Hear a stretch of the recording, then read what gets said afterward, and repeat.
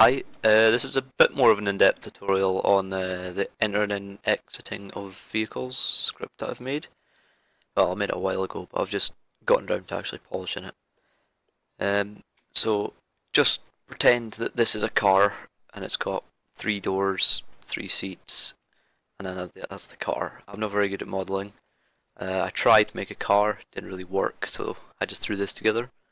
So what you can do is you can go up to the door of a certain seat and it'll put you in this seat. You can come out again. You can go in.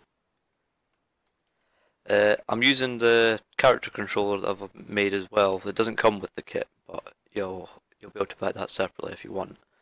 There's no animations currently, like for sitting or anything, but I can add that really easily, like a couple hours work.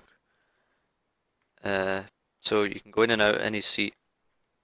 You can also go into the middle, like click on the actual car, and it will just put you in the first seat available. So it's seat 1, seat 2, seat 3. And I'll show you how to set this up. So first of all, on your character, you add the script from here, the get in script. Let me just delete these quickly. Alright, so you have the get in script, which we attach to your player. So you change the interact key to whatever you want. Sorry about that. Then you can change the range of it, so that's just how far away you can interact with the car and what key it is. Then you've got the 2 tags. Oops.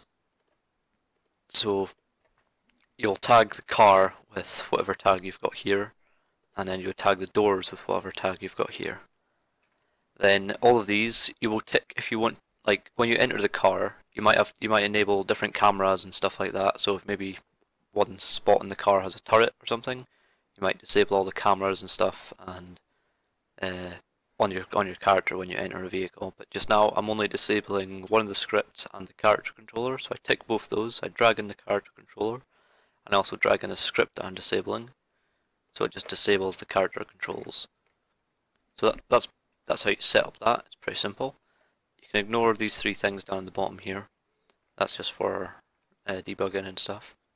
So then what you do is you get on your car, you attach the get in object script to it, and you'll see this pause in object. You want to expand that, and depending on how many seats you have, you'll change this number to match that. So element 0 is this seat here.